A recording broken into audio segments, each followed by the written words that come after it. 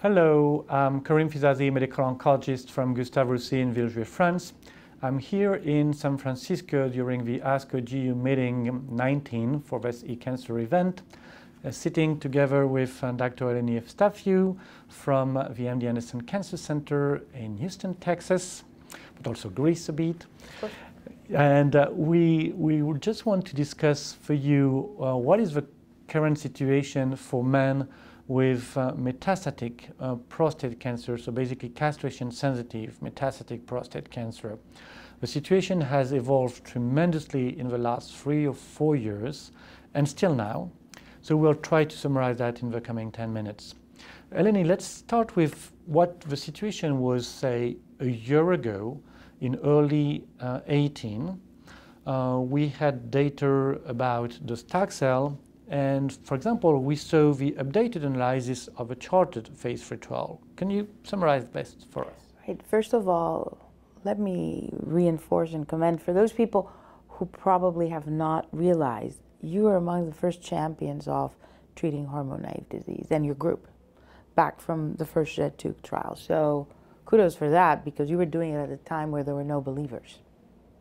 And the same thing with high-risk localized disease, by the way.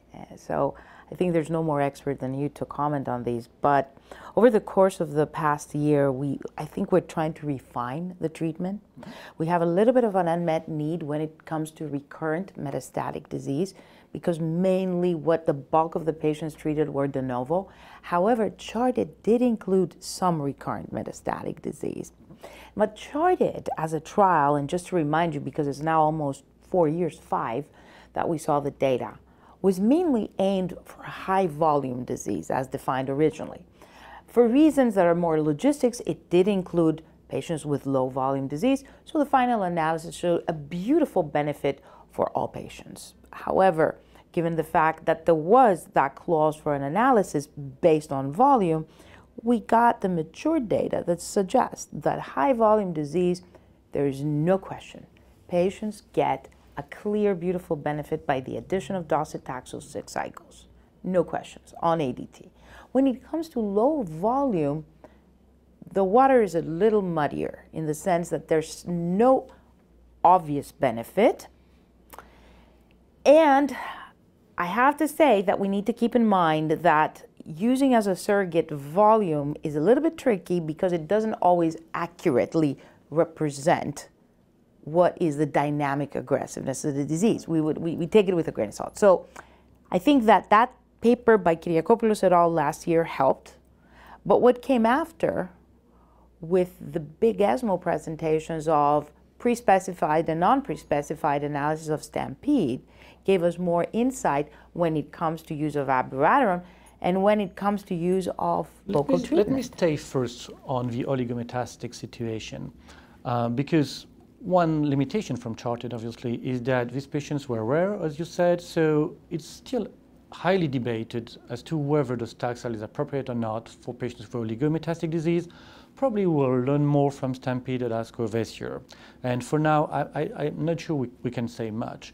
Now, as you said, indeed, STAMPEDE tested the role of local radiation for men with de novo metastatic prostate cancer, and what they could establish was that irradiating the primary is associated with improved PFS in all comers, regardless of the volume of the disease, and for patients with oligometastatic disease, there's also an overall survival benefit from that. So I guess in many countries, this is becoming now standard of care, at least in mine, and because it's quite a cheap treatment, depending only, and safe, and it's associated with benefit, including overall survival for these men. Moving to systemic treatments, non-taxanes, we have now, since yesterday, data not only for abiraterone, and I'll maybe come back to abiraterone, but also with enzalutamide with the ARCHES trial. Indeed, I've shared with you my opinion in the past that when such studies follow on top of the previous reported positive results, and they are also positive, they reinforce the strength of using that mechanism of action. Having said that, of course, enzalutamide and abiraterone have some differences. However, it's the same androgen signaling inhibition. So ARCHES is a trial very similar to what we've seen in metastatic hormone-naive prostate cancer, with a little extra point of allowing prior docetaxel being used. But as you were telling me earlier, it was less than 20%. It was about 18%. Still something to know in the future. And we'll hear more from Peace, I believe, on those aspects, like whether combinations will come. Actually, regarding enzalutamide, we might hear more from Enzamet, which is going to be shown hopefully at ASCO. And that has more patients with the stack cell, so it will hopefully address the question as to whether strong AR targeting helps on top of the stack cell, which is the key question. And Peace One also has completed its accrual of about 1,200 men. We're just now following these patients. So we'll see. But Archie, don't you think, just for us, and the discussion with everyone at home and the office, I thought it was a little premature, because co-primaries, we saw beautiful radiographic progression-free survival data, but the overall survival data was not mature yet. And I understand that the drug should be available to more people. We'll hear more about that from the FDA, I guess. But I would like to have seen also the overall survival, maybe in the future. No, I agree with you, especially in a situation where we do have overall survival demonstration with LATITUDE. Yesterday we saw the updated analysis, even with quite strong use of salvage treatments in the control arm. About 57% of men received either the Taxol, abiraterone, and enzalutamide as a salvage therapy for CRPC in the control arm of LATITUDE. We do see that the overall survival benefit remains.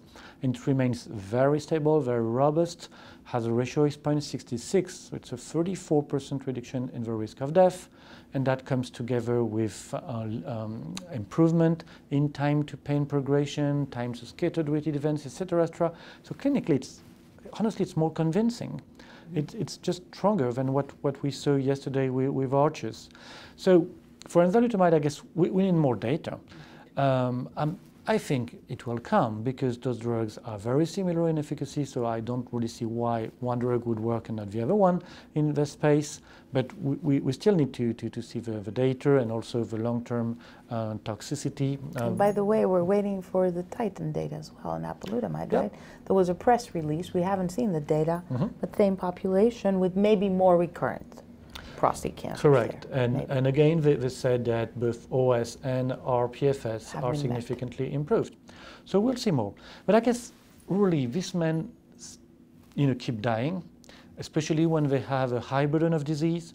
So I think really the key question is not necessarily whether we should use enzalutamide or abiraterone or the Taxol, but whether we should use both a taxane and AR targeting agents for these men. And even tomorrow, maybe perhaps more agents with new targets. What about PSMA targeting? What about radium? What about PARP inhibition, etc., etc.?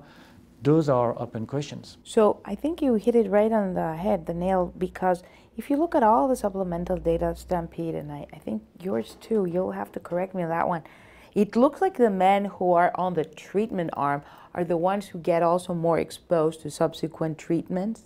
And it could be that their performance status is better. And it's more of a question of, is it the fact that they're well monitored and the sequencing happens there quicker? And the question that I have at the end of the day, is it about exposure to different mechanisms? Or is it's not whether you go for Abi or docetaxel first. It's about exposing your patient to that extra layer of treatment. It could be. It could also be that targeting stronger the cancer from the beginning when it's a bad cancer makes a difference. And again, we need more data on all this, but it's very nice situations to face currently. I mean, we're making progresses. Yeah. All right. Thank you very much for your kind attention. Have a good day. Thank you.